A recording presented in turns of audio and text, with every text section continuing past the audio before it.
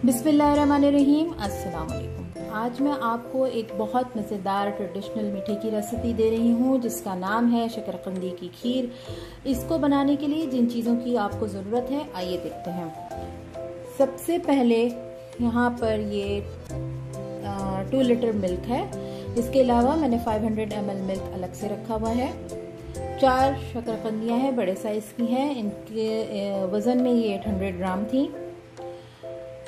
1 cup sugar है। शक्कर कंदी मीठी होती है।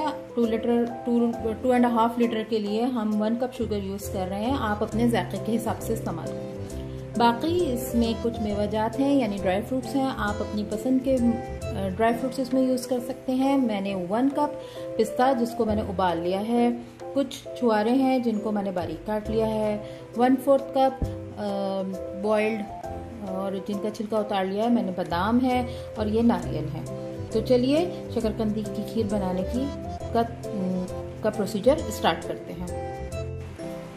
तो आइए स्टार्ट करते हैं शकरकंदी बनाना। इसके लिए जो स्वीट पोटैटो है उसको मैंने सब बहुत अच्छी तरह धो लिया था और अब एक तवा है उसको हल्की आंच पे मैंने रख दिया है और उसके ऊपर अब मैं ये शकरकंदी रख दूंगी।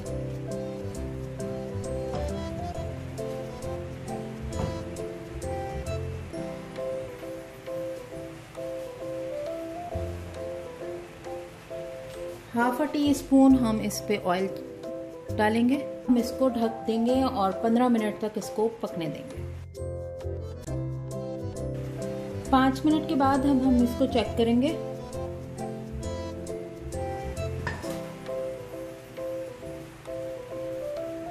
ये देखें, ये इस पे थोड़ा थोड़ा पानी आ गया क्योंकि ये गलना शुरू हो गई है।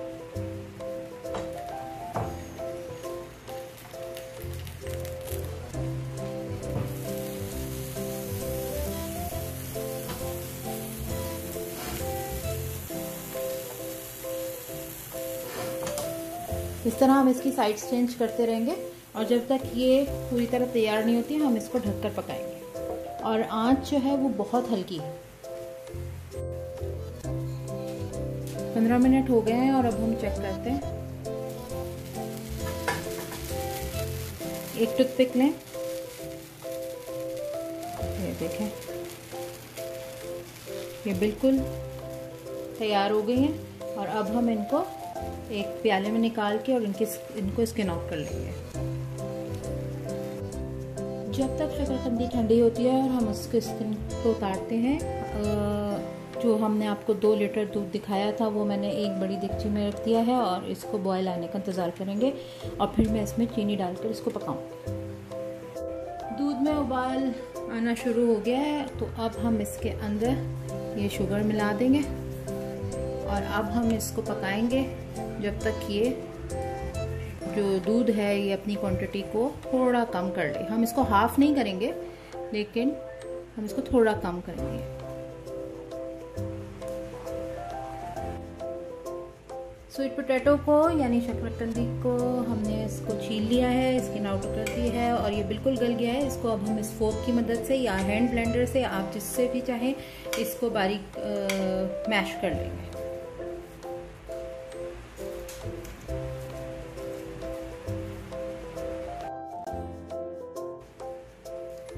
ये हमने मैश कर ली थी स्वीट पोटैटो यानी शकरकंदी को। अब हमने जो ये 500 ml अलग से दूध लिया था ये ठंडा है, तो इसलिए आपको चाहिए कि शकरकंदी को बिल्कुल ठंडा कर लें। अगर ये गर्म होगी तो ये वाला दूध फट जाएगा। इसलिए अब इसके अंदर इसको मिक्स करके फिर हम इसको खीर में मिलाएंगे।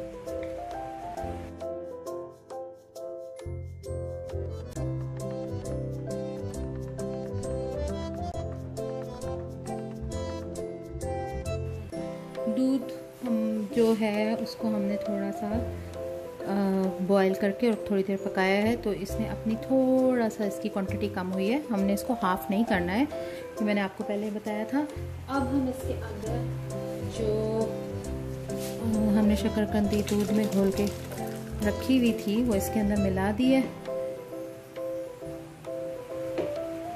और अब हमने इसको हल्की आंच पे पकाना है जब तक ये गाढ़ी ना हो जाए। खीर को पकते हुए 15-20 मिनट हो गए हैं। इस टाइम पर हम इसके अंदर जो हमने ड्राई फ्रूट्स रखे थे वो मैं इसमें हाफ डाल रही हूँ, हाफ में गार्निशिंग में यूज़ करूँगी।